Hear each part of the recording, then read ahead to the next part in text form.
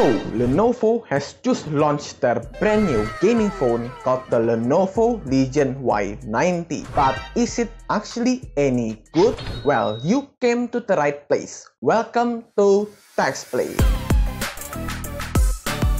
Hello everyone, and today I will talk about one of the first gaming phones released this year, the Legion Y90. In this video, you'll learn all about the device, from the design, specs, cameras, and lastly, the price. Without further ado, let's start. Okay, let's first talk about the design. As you can see, the phone is designed to be used horizontally, and it looks like the old Legion dual phone, which I kinda like. And for this one, it's a bit more refined with a cool rounded middle design that houses the real cameras and some RGB. For the front, it got a decently sized bezels, considering there's dual front firing speakers and a selfie camera. And to make your gaming even more immersive, they also included shoulder keys on the side of the phone and some pressure sensitive zones on the display. However, as cool as it looks, I'm still a bit concerned about its design and durability, as you can see with this clip.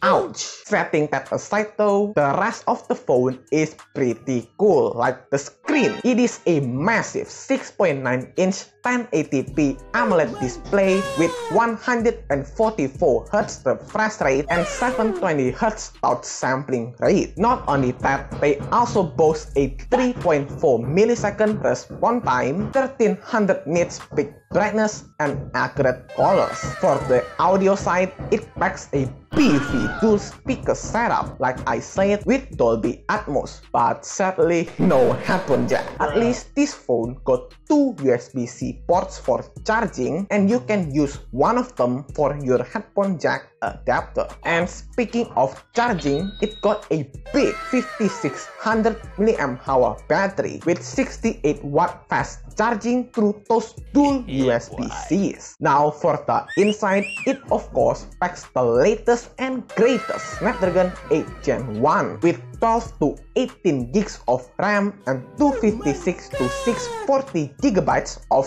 storage. But here's the cool thing, the 640 gigabyte model is actually a split storage configuration in RAID 0 with 512 gigs on UFS and 128 on SSD, which is cool. Not only that, it also got a nice dual Z-axis linear motors for vibrations, Android 12 with CUI 13, and lastly 5G with Wi-Fi 6 connectivity. After that, this might not be the most important for a gaming phone, the cameras. For the selfie, it will be a 16 megapixel sensor inside the bezels. But for the back, it got a 64 megapixel main and 13 megapixel ultra wide with 120 degrees FOV. Decent enough. Now lastly, the price. As of now, this phone is available for China only, and you can pre-order it right now if you live there. For the base model of